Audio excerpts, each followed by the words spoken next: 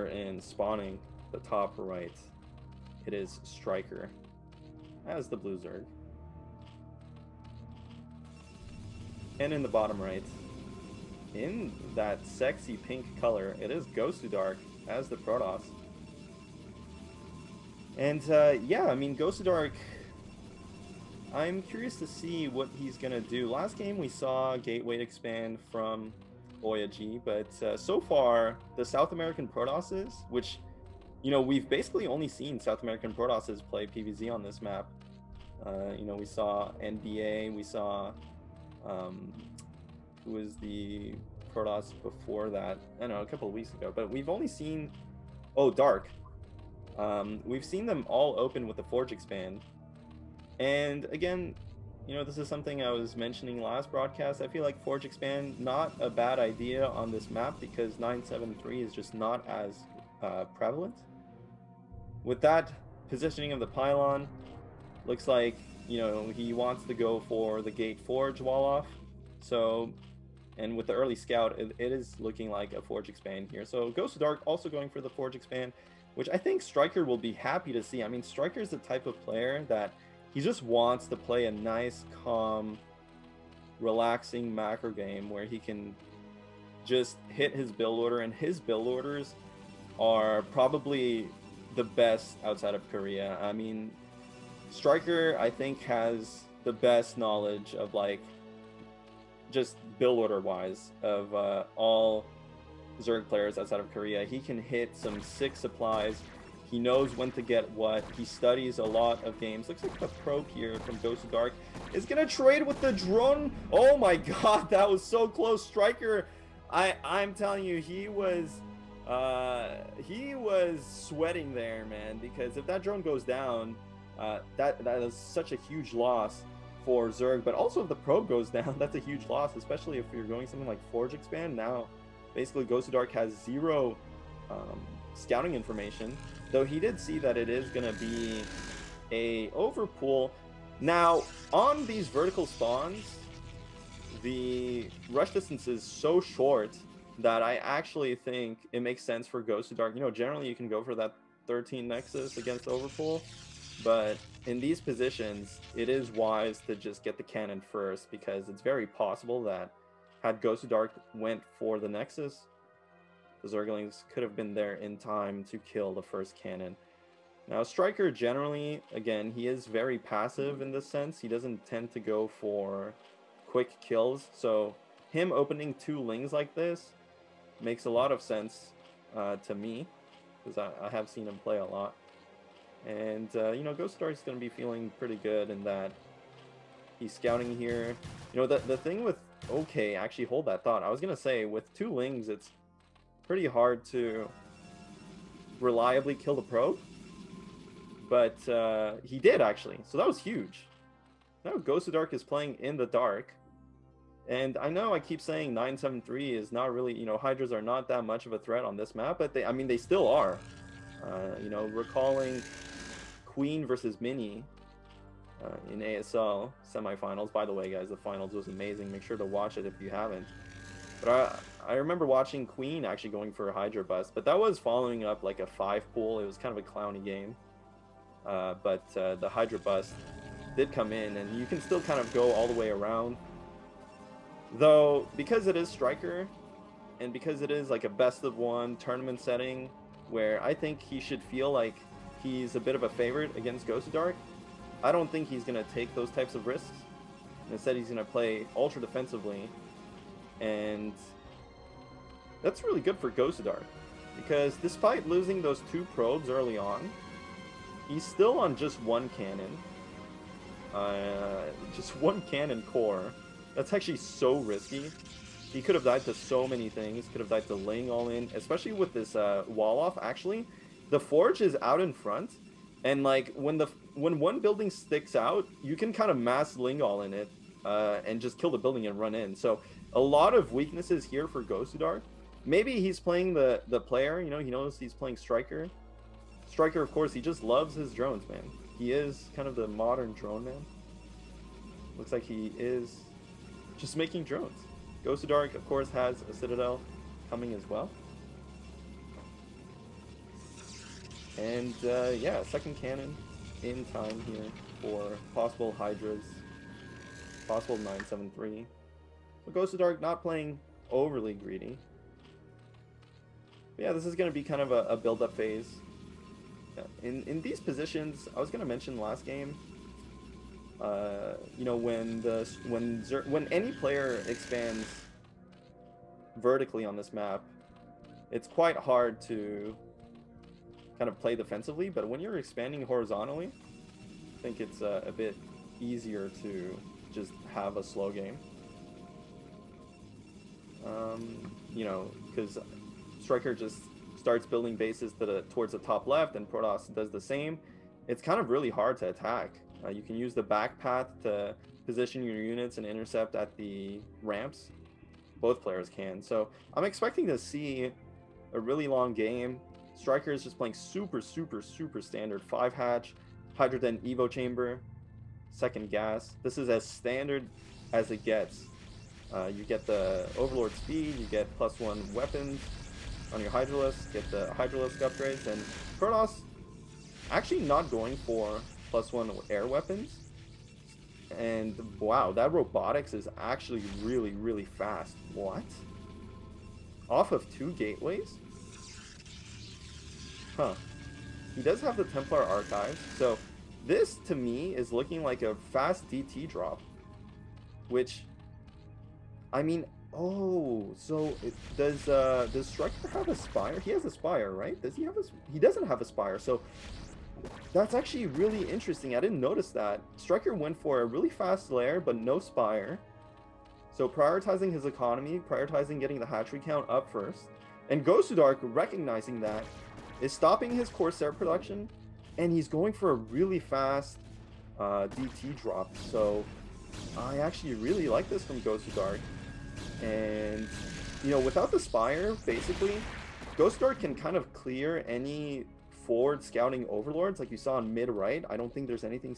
Maybe there's an overlord spawning at mid-right. Oh no, that's a Ling. So, okay, StRyKeR kind of knows it's a possibility here. So both players playing really well. But this DT drop, is it going to be 4 DTs? He has 2 DTs out on the map. I think he's bringing them back. He has 2 D... Yeah, well... We'll have to see, actually. This is really interesting. Look at StRyKER's supply, man. This is one thing I'm telling you guys. His builds are just so clean. If Protoss does not have like a really strong build order, they can get overtaken in supply quickly. And for Zerg to be already even in supply, I mean, I know Gosudark's going for this more tech-heavy line, where he got his robotics and his Templar Archives really early. He got 4 cannons here. I think I am back, Gypsy. Oh, you're back again. Yeah. Wow. Welcome back, dude. I'm glad you survived. Sorry, my little son decided to unplug the router, and it wouldn't come back to life. So regular events at casting at that time of hour. But I can see the game has developed already 8 minutes in. I mean, there is a big DT drop, and it's so far unspotted. What's going to happen here? Well, yeah, I mean, this is 4 DTs too, but it looks like StRyKER already has Overlord speed, and these DTs are not going straight for the mineral line. So luckily for StRyKER, I don't think he's gonna lose too many drones. We'll have to see here. I mean, these DTs are only targeting the Hydras. Corsairs are gonna try and shoot down these Overlords, but I think there's so many Hydralisks here that they're gonna clean everything up. Yeah. Huge win for the Zerg. If this happens to me and I'm playing Zerg, I'm feeling like, yeah, all right, let's add the 3rd gas, let's add a 4th base, let's add 15 drones, kind of like concept, right? It's a big win. It's a big win. But this game, I have not followed from the beginning, but it looks quite sound other than that. No 973 on that beautiful defensive map, seems like. No, actually, StRyKER went for a really standard build. He went 5-hatch lair, but he skipped the Spire, actually, so that was interesting. And I think Gosudark, he saw that there was no Spire, and he went for that DT drop, but it didn't pan out. So, and now, I mean, look at that. Oh my god, Zerg's on 7-hatch already. This is what I've been trying to tell the viewers, is StRyKER, his build orders are on point. Like, if you want to learn build, because this guy, he's always... He gets coached by some of the Korean players. He studies a lot of the VODs. He studies like Soma. This guy knows his build orders. And look at the supply. I mean, if you're Protoss, Yeah. you're not feeling good here. Yeah, for defense Protoss, he's getting his third base already up and running, so this is pretty early, considering current metagame. He's in a very defensive position, but also StRyKeR is not really falling for that, right? He's getting 4 base. I think there's another shuttle coming in, yeah, and this time I bet it's some kind of a storm drop, especially on this position. This could be very ugly, in fact. Is this a DT? Or is it's Zealots? Okay, so going for some extra harassment here, but well, this could actually catch StRyKeR a little bit off guard. 4 Hydras here if he uses Zealots to attack, and now all his army is in the middle of the map, so very annoying to deal with. Very annoying to deal with. It's gonna get by a lot of time, but there's a big attack on the third base, so some commitment here. But again, I feel these bases, natural and third base, they are so close together that they may be able to, it's very easy to move army around, and so many drones are dying. Yeah. 105 supply. Okay, so this shows only part of the picture. That well, the thing about losing, does he have? No, he doesn't have draw. The thing about losing this many drones at this stage of the game is that Zerg doesn't really care. He has 7 hatcheries. He can just rebuild them right away. So, when you do this type of damage as Protoss, you kind of want to do it a bit earlier in the game before Zerg gets their infrastructure up. Because look at that, man. He just doesn't care. He actually lost quite a lot of drones at his main. But look, they're already built back. And Protoss instead, the one thing about Gosudark's build here is that he just has so many cannons. I think he's only on 4 gateways, and that's a big problem. And that's why he's lagging so much behind in supply. Yeah, very.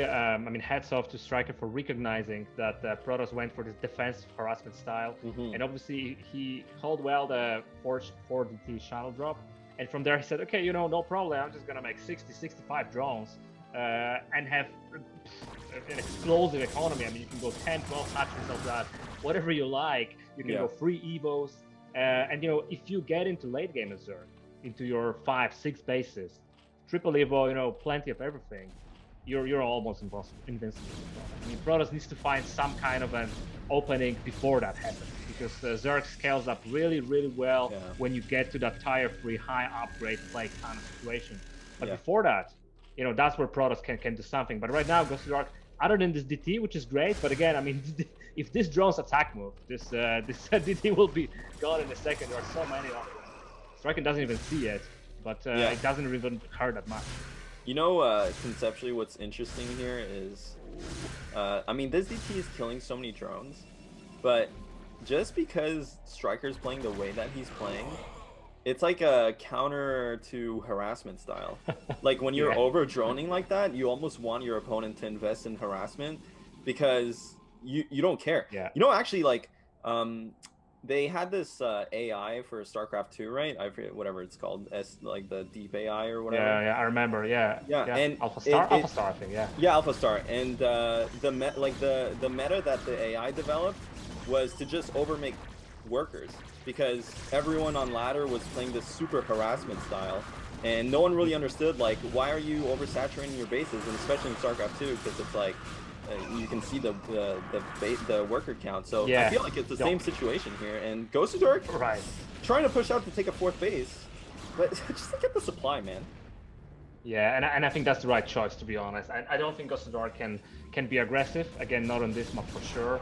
Maybe he's gonna go on the map, but again, what he gets counterattacked, or his army gets smashed, and there is no recovery from this. So going for that for the 4th base is a good idea. Again, StRyKER, despite having a magnitude of drones and a lot of army and a lot of supply, still on 1 able. His hive only now started. If you as Protoss can get to like 6, 8 High Templars, each High Templar 2 storms, Hydra Lurker just stops being a threat. You can just brute force for any position, right? If you have that big ball of death. But I don't think Gosudark is yet there. He's moving out on the map, and you can see the flag from 3 sides from StRyKER. Don't drive for the bottom, but storms are on point here. Although this is just pure Dragoon. I mean, this is not gonna trade well. Although still remaining storms, he has to be throwing each of them accurately, and that, I think, this is actually very good trade for Gosudark. Look at the supply, and because this fight is happening in the middle of nowhere, neither party can really reinforce this position easily. So I actually think very good cost efficiency. Now 4th base from Gosudark. I mean, you see, I think we have another camping game here, but this one looks real. Although the girls are gonna go now. Oh no. It was, I mean, that was really good for Gosudark, and I was looking at that. The one thing for Gosudark is that he actually has no armor upgrades, and these days you really want those armor upgrades early on. But he does have 2 Forge behind this, so that was a really good trade, taking this 4th base. If he can hold on to this 4th base, I mean, look at StryKER's side of the map. I think he can. Yeah. And, I mean, Our base has got so many cannons. And like you mentioned earlier, his hive tech is a bit late. And the other part is, you know, you have to have that switch in your approach, right? Like, StryKER was dominating this game. He had a full contain outside of Protoss's base. And he, you know, in his mind, the plan hopefully was, I'm going to just make a lot of units and hopefully Zerg or Protoss just suicides into me. But all of a sudden, he has to play a long macro game. You know, because Protoss has his 4th base, then Protoss realistically can expand to bottom left. So StryKER has to think, damn, I didn't just win this game. I have to keep playing.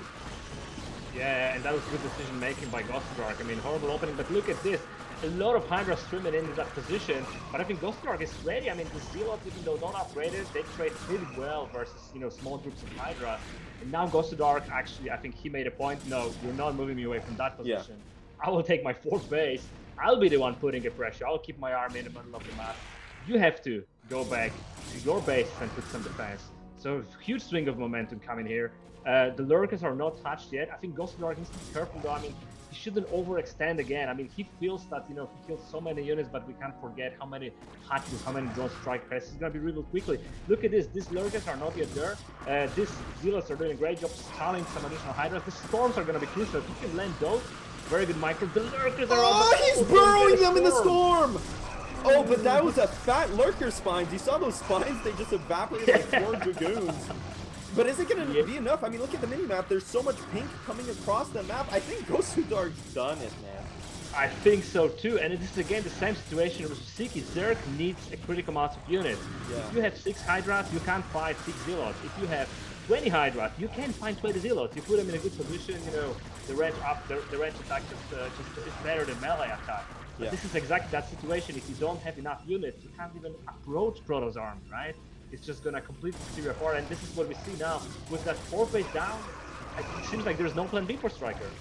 Yeah, this is heartbreaking to watch because he was in the most dominating position, and I think he probably got complacent, you know, and started, you know, when that Gosudark's army went to mid-left and to the middle of the map, StryKER was like, you know what, I'm winning so hard, I'm just gonna box and move all my units. But Gosudark just had such a good position that he traded so efficiently, and it just snowballed from there because you know, the whole game he was lagging in supply because he was on 4 gate, but by the time he had his army in the middle of the map, he was on like 10 gate and double forge. So now it's just unrecoverable for Zerg, honestly. I mean, this is looking really bad. And again, this supply 80, 83, 84. I mean, this is at least 50 plus drones. I feel. I mean, he is so heavily stun rated.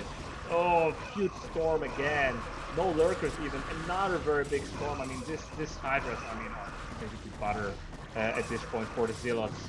I don't think. I think we're gonna see GG any minute. Gosudark even sending quite a sizable army top left, expecting a base there, but this is basically all what StryKER has to work with in here. And I mean, exactly, Gosudark is maybe even thinking himself, what am I missing here? Why is he still in the game with you know, all that army that I have? And he's probably right. He's not missing anything. He's even adding extra cannons, maybe anticipating a swarm counter-attack or something like that. Oh, so many Zealots and Archers and High Templars. I think this is gonna be the nail to the coffin, to be honest. This next attack is not something that StryKER can hold on. No, definitely not. And honestly, I feel like Revolver, it's a tricky map because, again, it's just so defensive.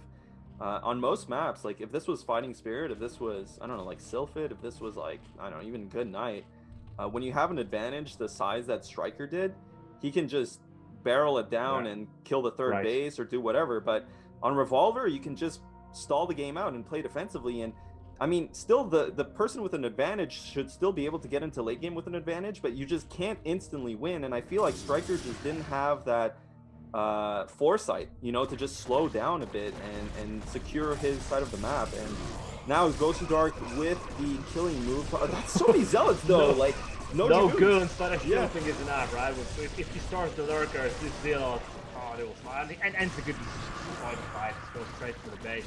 Make Zerg on borrow.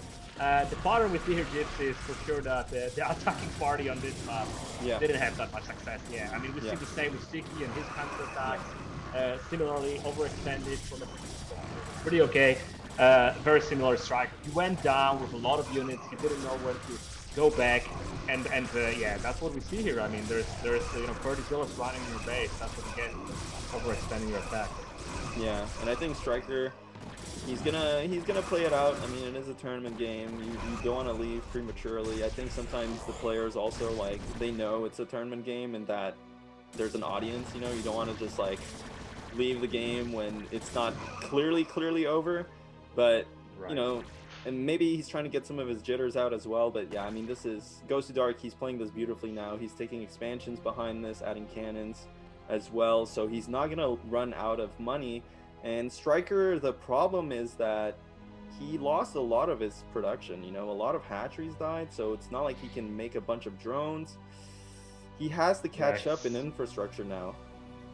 True. And again, I think he's pure Hydroman, Lurker hardware for sake, despite being in high tier 3 now. I mean, he can't really make use of it because he doesn't have the Army out there in full way. So, oh, very nice catch. Actually, almost equalizes the supply, but we know for a fact that the supply is not showing even half of the true in this game because we have 5 base fully operational Protoss with upgrades, with full infrastructure and defense everywhere, versus a Zerg that is mined out in his main and his natural, is rebuilding his third base and has got, you know, a very fresh fourth base that is completely exposed to harassment. So I believe, well, I'm still surprised. I was saying that the previous stack was the one to conclude the game. Again, supplies are getting suspiciously close, as we've seen in Oya versus the Siki game.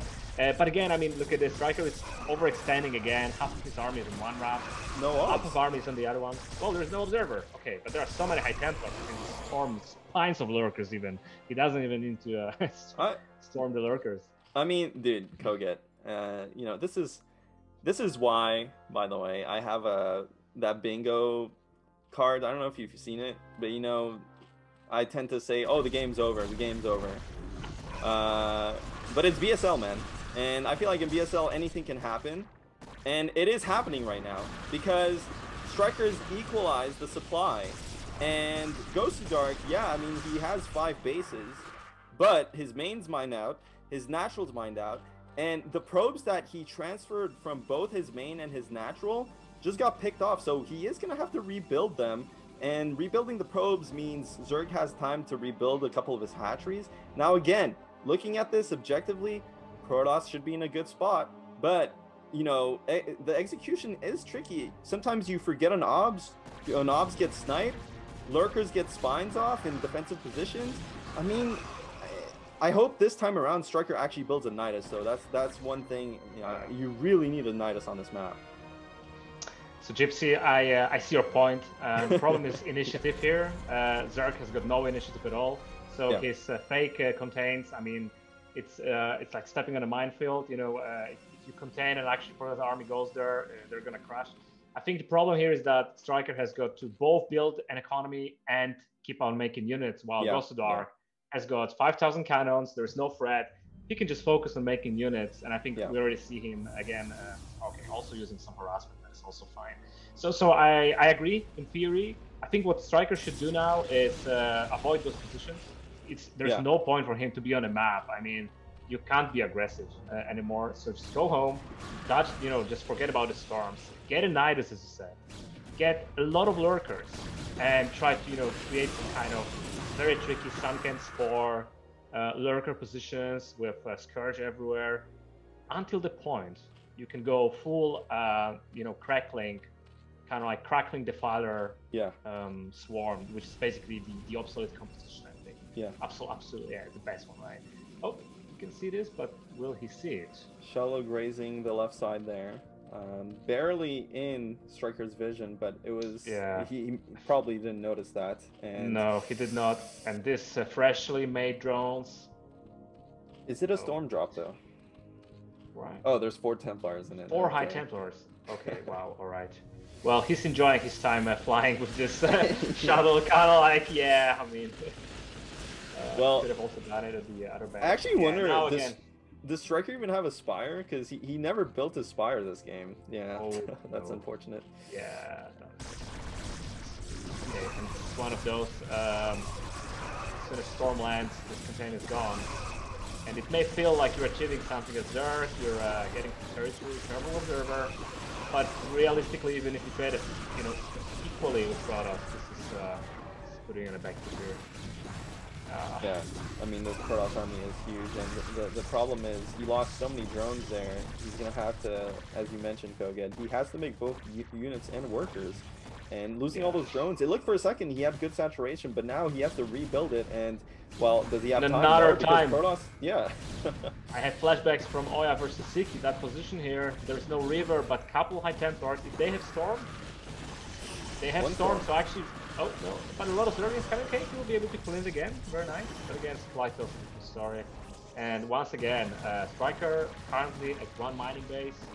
He's going to transfer the drones. That's great. But yet again, the problem with Zerg is you need some critical mass. It's same with ZVT, same in ZVP. Zerg is very vulnerable when it's small, but when it's getting big, it's getting literally invincible. That's what we see with Zerg, and with this low scale numbers, 12 links here, a couple drones here, and so on. So you're never picking up an initiative. You're never picking up the momentum. You have to be on the offense with Zerg.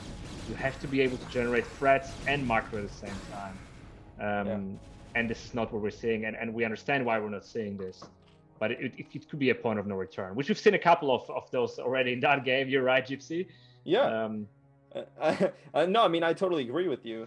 But I will say this.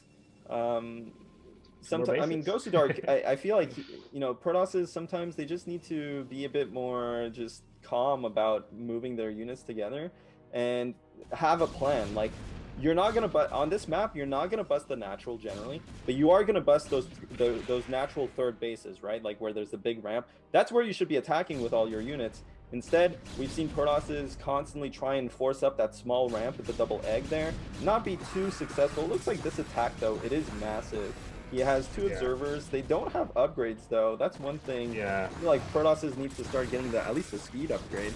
But it's more than enough. I feel like his upgrades are 3, 2, 1. Zerg is lagging in upgrades because, Zerg's been lagging in economy for a while, and StRyKeR GG Gosudark takes it.